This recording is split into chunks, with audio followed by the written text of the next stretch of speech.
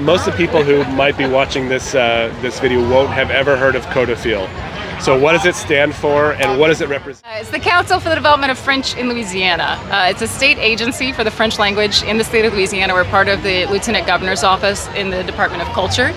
And it's kind of strange because there's not another state agency that's quite like it in the United States. We are the agency for the French language in Louisiana. And it was founded in the 60s? 1968. Wow. Yeah. And what was the reason? Was it because some certain people wanted to preserve a dying language tradition or what? So, I mean, Louisiana was founded as a colony.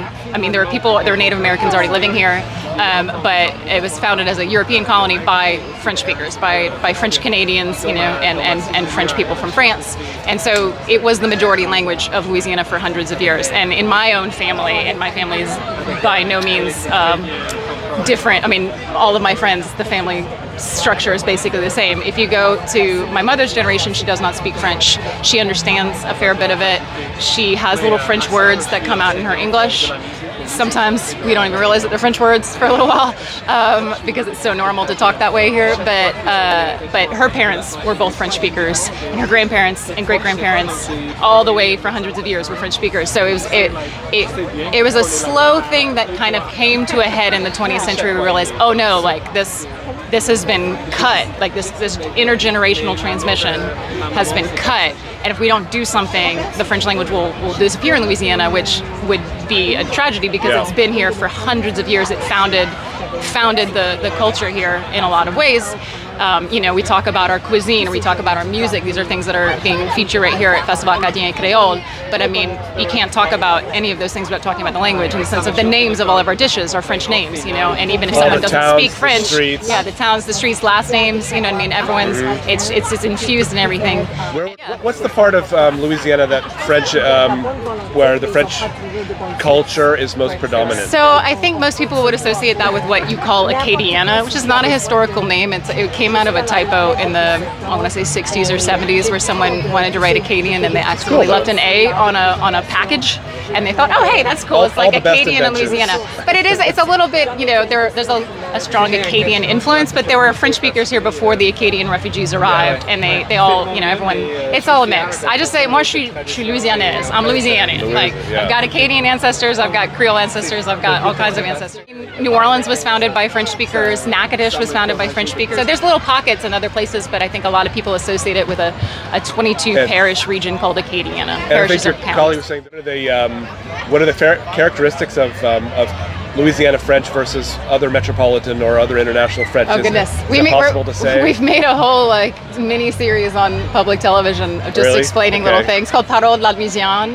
It's on LPB, but I mean, there are definitely vocabulary differences, which makes sense. A lot of flora and fauna, for example, is going to use a lot of like Native American words. I mean, the word for a raccoon, so a raccoon in standard French is raton laveur, but washing rat. Yeah, because they wash themselves, I guess. But when the French colonists got here, they said, well, quoi c'est ça? And who was already here? Native Americans. And they said chaoui, so it's a Choctaw word. And they said, okay, it's a chaoui. So that's the word for raccoon in Louisiana French is chaoui. This is your main, this is your nez. Aujourd'hui c'est aujourd'hui. I mean, it's French. The language, the French language was obviously brought by the immigrants several hundred years ago, and as in Quebec and other places like that, and not just with French, but with other languages that were part of a colonial experience, if we could call it that. The version of the language that went to the new country was a branch from that time, 1750, 1800, 1850, and it evolves in its own direction.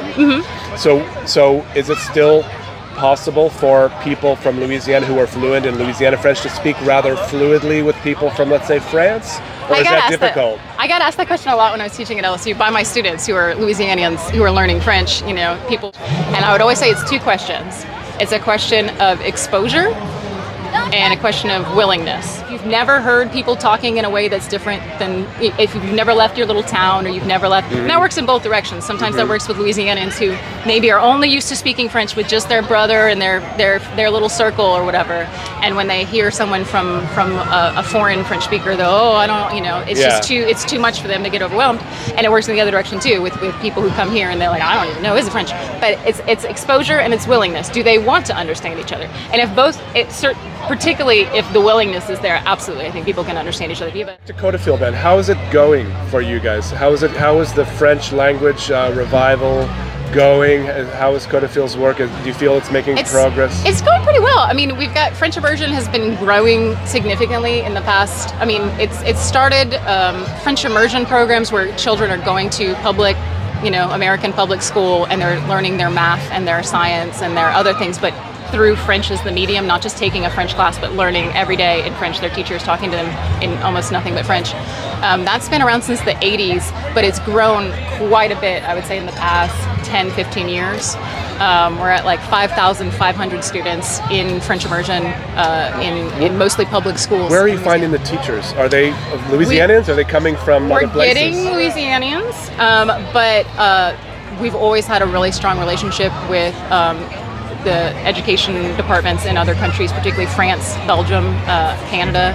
A lot of them come from France. We have a really great relationship with the French government for having agreements to kind of loan teachers, and they come here for a few years and kind of have the experience of teaching abroad and whatnot, and then they go back to their home district. But yeah, we sponsor visas. CODIFIL is the visa sponsor for a lot of people to come teach in French immersion. And student exchange, do you send Louisianan kids to Europe? We do, particularly at the college level. There's a number of college exchanges. Well, I'm certainly happy to hear, like, when walking around and just listening to people, the people who are speaking French, and you hear definitely that Louisiana accent, and it's nice because I think there's a little bit of I thought, well, I've read about French teachers are coming over, as you said, maybe to teach French, and I would be worried that the French that the kids would learn today would be a French and not a Louisiana French. I mean, they're learning school French in school, like which is not, I think, unusual. Well, like you learn school English. And no one teaches kids y'all in South Louisiana in school in English, right? We just say y'all. Right, that's and straight. I will defend the word y'all to the day I die. I think it's a very handy word. But it's not something that they're learning at school kind of thing.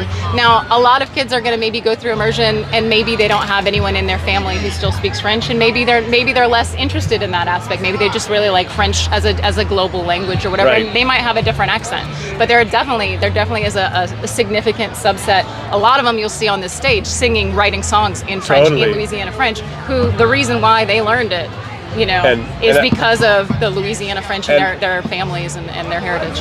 Really happy relationship, I feel like, between music and French in the past 60 years or so, in that I know a lot of people who maybe either first started out being interested in the music, and then they realized they needed to know what they were singing. So they learned French so that they actually knew what they were singing and could write their own songs and things like that. And then vice versa. I know people who learned the language and then they needed something to do in the language. And so we've been talking about French this whole time, but there is also another related language in Louisiana, which is Louisiana Creole, sometimes called CODIFIL. Oh, right. And Corey Ledette is a Zydeco musician who he's been working really hard to reclaim CODIFIL for his family. Is it a French kind of Creole language, or what is it? It's a French Lexicon Creole. So like the vocabulary is largely coming from French. But it has its own kind of syntax. It has its own. It's different enough to be considered its own language. Nice. And he wrote a whole album, of original songs called Médicament. That is he's been really engaging with. So there are. My last question would be, what would be your aspirations for CODIFIL? So what would be your aspirations for Louisiana French for the next generation? What would you like to see in 30 years be the case? Would you like to see everybody out here speaking French as their home language? I can't control everything. So I know that what I can control is I talk to this one in French and just in French, and it's been already she's only 2, not quite 2, so she's only talking a little bit, but it's already been just the joy of my life to listen to her say sentences to me in this language that I had to work really hard to get back from my family, and I knew if I have a kid, they're going to learn the easy way. For more and more young people, it goes beyond school, and it's something that they have in their hearts. You know what I mean? That they can share. And as you have this, so the first generation, at least in say Lafayette, is about my age, who did French immersion at school. And so even if they maybe still mostly spoke French at school, they spoke it sometimes outside of school or whatever. Now that they have kids, I'm noticing that a lot of them put their kids in French immersion. Nice. Yeah. And so even if it's not 100% like the house is in French all the time, when that kid comes home from school, it is a little bit different than maybe it was for them when their parents were part of that lost generation, like my mother, who didn't really, they were in between French-speaking parents and these kids who had school programs. So now, even if they're not speaking 100% French or something at home with their kids, when their kids come home and they're working on homework together, they're working kind of as equals and not like, oh, mama's looking things up on Google Translate, you know what I mean? So it is a little bit more of a richer kind of ecosystem. And a lot of amazing people like this lady here who've been working for this for such a long time and giving their blood, sweat, and tears so that people like me have something to latch onto, and we're standing on their shoulders looking at the future. So I think what I hear from people like you and Barry is that, like, if y'all known, 20, 30, 40 years ago or something, the kind of conversations that be going on, like it's really, there is a lot of hope still, even if it's not going to necessarily always going to be easy. There's a lot of like really beautiful creativity and a lot of passion and a lot of attachment to this language and this culture, and that in and of itself is the base of something really promising. Very good. Would you like to say one or two very sort of characteristic phrases in Louisiana French? No pressure. Bon, on va dire, je crois. Il y a toutes les choses un peu stéréotypées, mais... Les bons temps relais. Ouais, c'est pas ça trop souvent, là. Comme il y a une chanson qui sort et j'aime bien. Et comme Barry a dit aujourd'hui, il dit le tout premier festival était organisé autour de la chanson de Jimmy C. Newman qui était devenue populaire et qui était populaire à ce moment-là, qui était Lâche pas la patate. Et puis quelqu'un lui a dit 50 ans plus tard, il y avait les filles Balfa qui disaient merci à Barry, on comprend pas comment ça fait pour continuer comme ça autant d'années. Et puis Barry a dit ben oui, on a adopté ça comme notre devise, lâche pas la patate. Donc c'est ça. C'est bon, merci beaucoup. On ne donne pas, lâche pas la patate. Thank you.